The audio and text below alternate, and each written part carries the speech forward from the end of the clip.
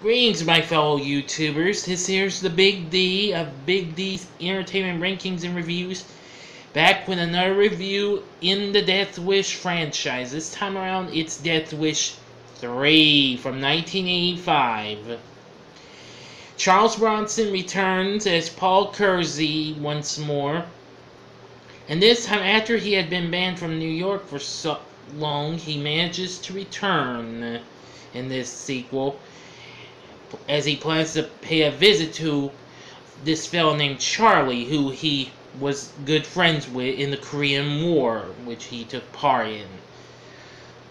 Unfortunately, before he could even get there, a group of punks break into his apartment and beat him to death.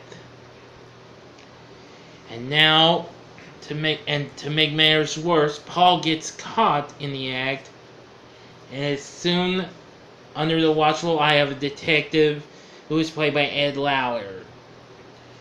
And he quickly recognizes him and, well, plans to watch him for what he's doing. But, however, even once he plans to move into Charlie's apartment, he becomes, you guessed it, Mr. Vigilante again. Yeah, that's who that detective referred to him as, Mr. Vigilante. Anyway,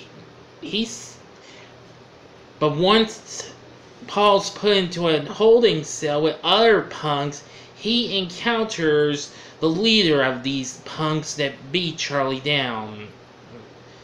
And his name is Manny.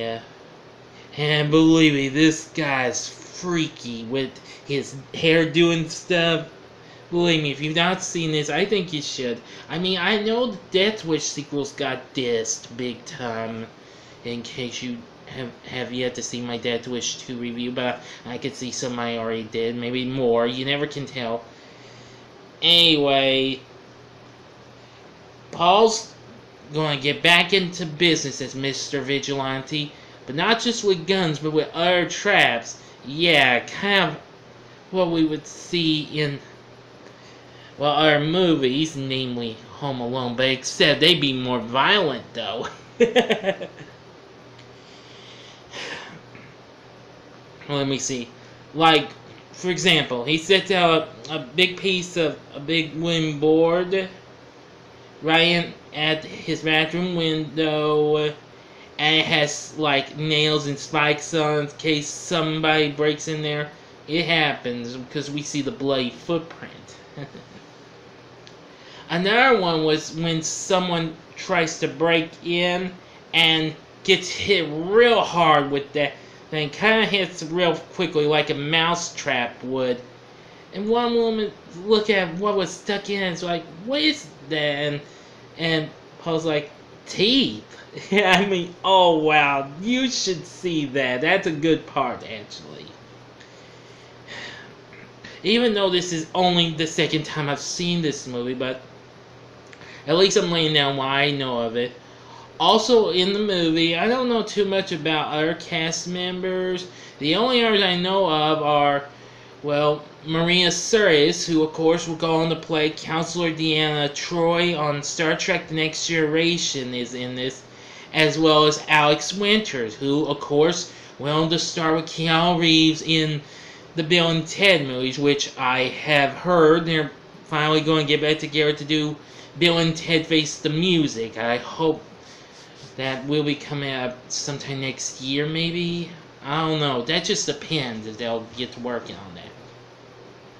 Actually, Winters plays one of the goons in this. Yeah. So anyway, Paul really brings in some vigilante moves to these punks, with not just his traps, but with also all sorts of weapons, including big machine guns, everything. And of course, he was living in an apartment building that had mostly elderly people and such, but who were completely terrified of Manny and his gang.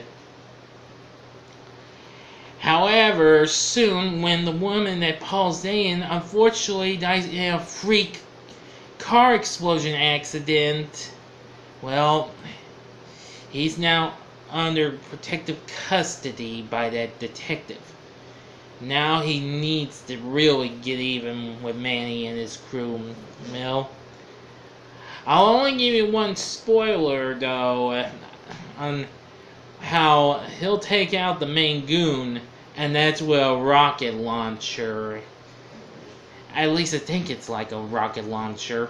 But anyway, that's probably one of the coolest deaths I've seen in any of those Death Wish movies so far. But I think it's cool though. Meanwhile though, while Death Wish 3 may not come with, well, its predecessor or the first one, it's still alright though. I highly recommend you check it out. I mean, all the Death Wish movies are on Prime. You can see any one of those. 2 and 3 are there, just like the original. I said all of them are there. I'd say you should still give it a shot. I mean, even though it's considered to be dissed by critics and what have you, it still serves as real kick-ass action you could ever expect. I mean, Charles Bronson once again does a great job as Paul Kersey. I mean, while I don't know much of all the cast, I gotta say they're okay. Maybe not quite good, but they're alright though.